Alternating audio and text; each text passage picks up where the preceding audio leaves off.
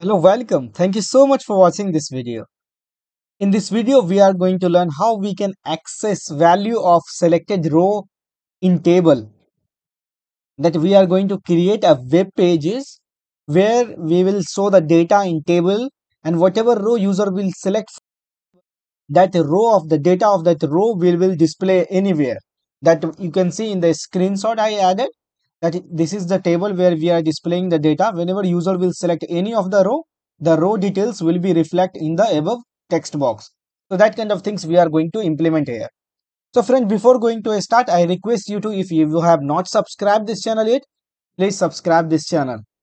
It's my humble request. Let's begin to the Visual Builder application. So friend, you know that last time we created this web pages where we display the data in this table from ADP variable, or and whenever user is going to click on that one, we are displaying the message. So what our next step is to, we will add a few text box here, and whenever user will select any of the row, instead of giving this notification, we want to show the value of that row here in this text box as per the screenshot I added here. Right, so let me first add these three input box, and then we will implement the logic, and I will explain one by one what will be the logic behind that and how we can process.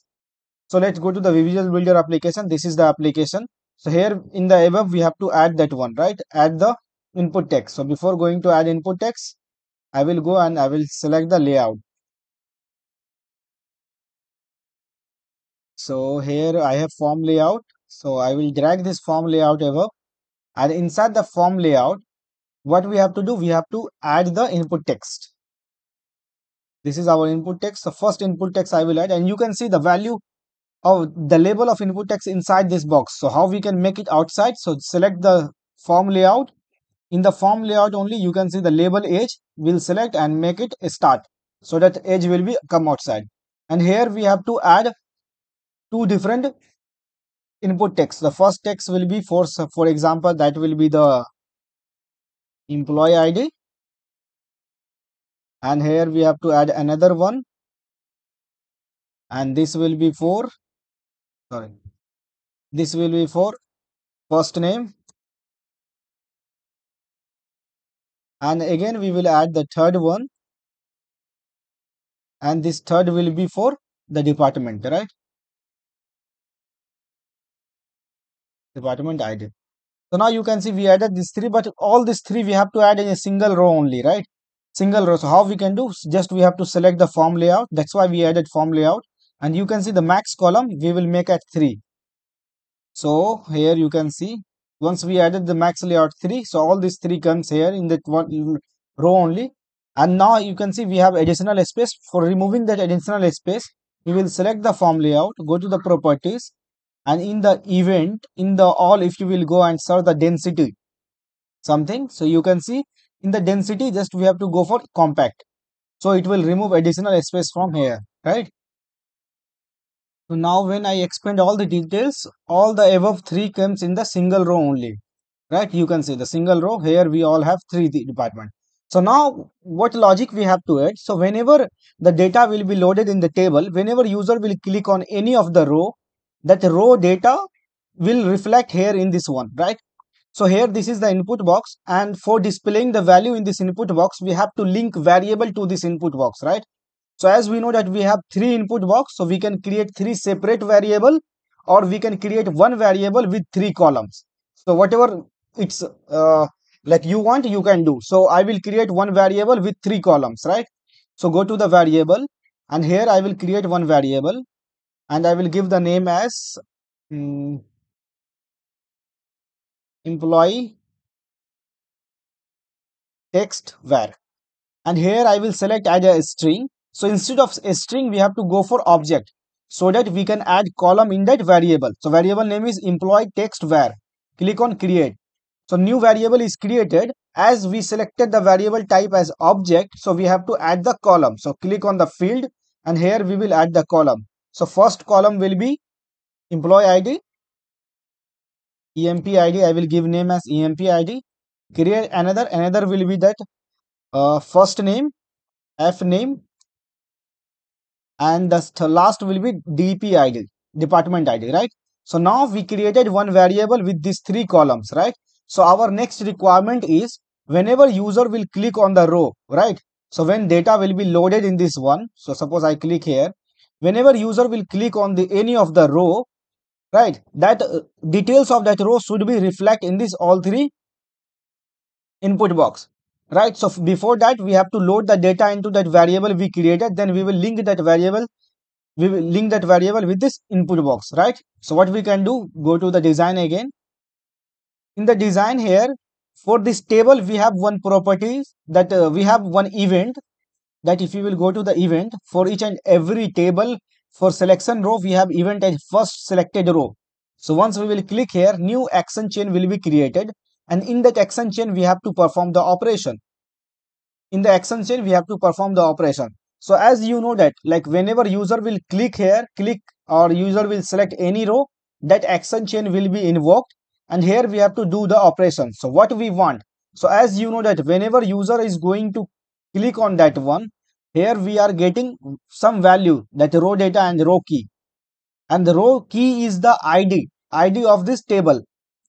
Row key is the id of this table, this one. So let me show you in for example only. So here I will go to the action chain. This is the action chain. Here let me show the notification.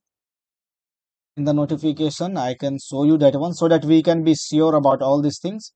I will give the name as test, and what message I want to show, I want to show the message as row key, right? Save, go to the page designer and run this page.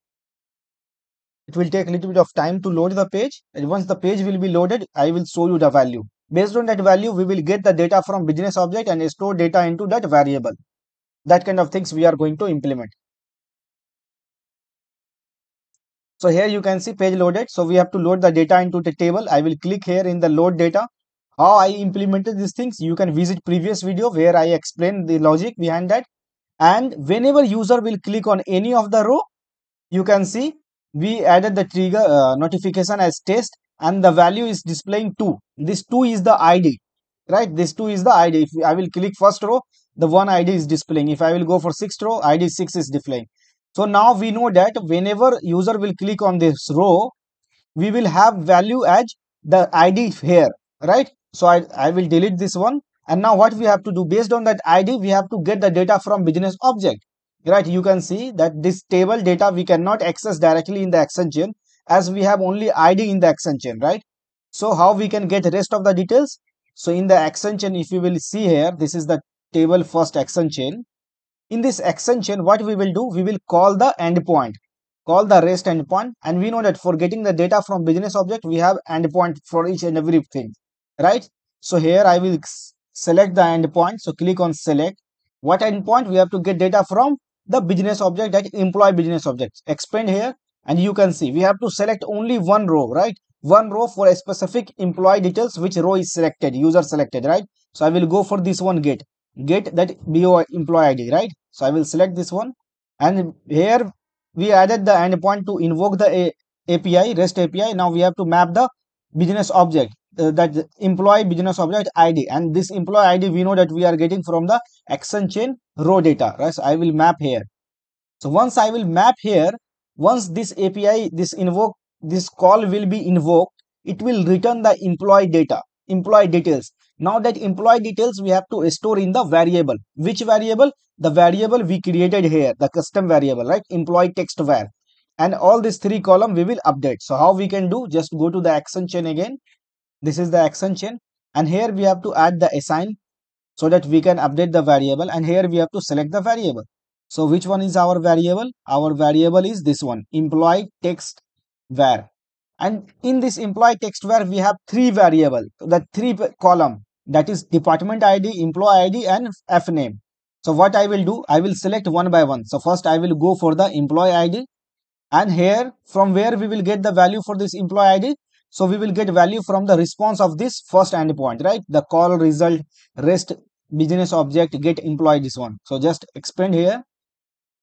If you will expand this one inside the body, here you can see inside the body we have the department id, and here we have the employee id. Just double click here, you will get that value added here. Save. So now you can see we are able to update our variable with the column employee id coming from the the rest endpoint, right? But here you can see one thing, we have single quotes, right? And this single quote, it means that a string value, but this is not the string value. So go to the code, and in the code we will remove this column, right? So here once you will go to the design, you can see now that is removed. The same way we have to add for all these three columns, right? All the remaining two columns. So here we will, this is our assign action, and inside that we will go use another assign. We are already done with employee ID. Now here we have to go with another column, that is f name. And from where we will get the value for f name? Oh, sorry, the first one is removed, right? Control Z, this one. So click here, and instead of doing changes here, I will go for second one, right? So again, I will select this one, and after that we have to go for the f name. And what value we will get for f1?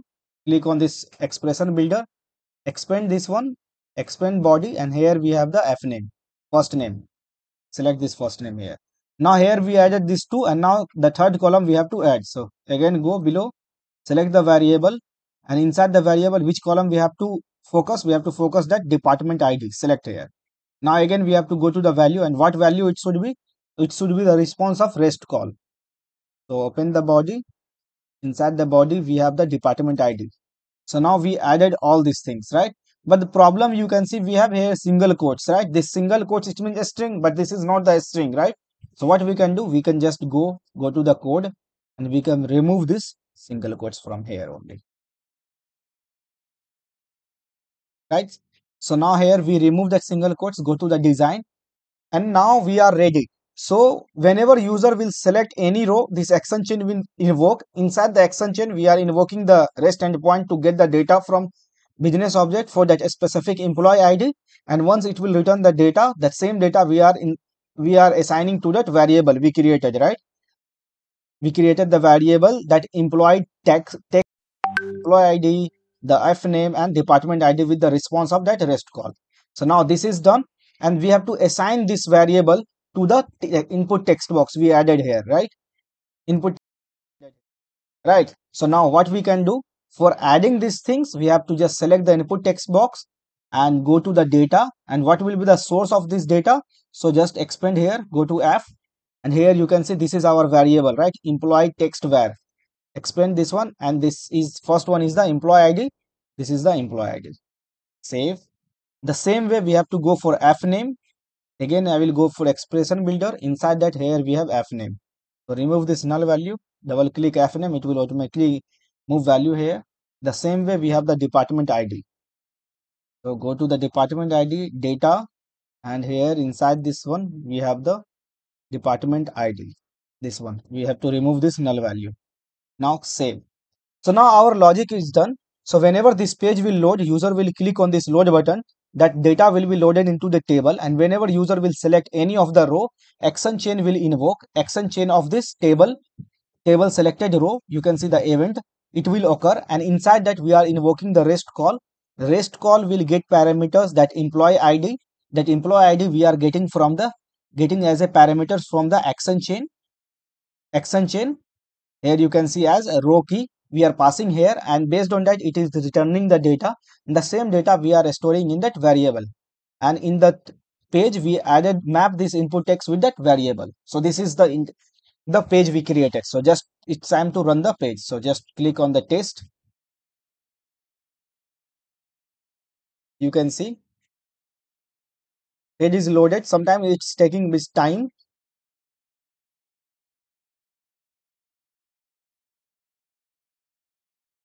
Now you can see page is loaded, and now we have to load the data in this table. So load data.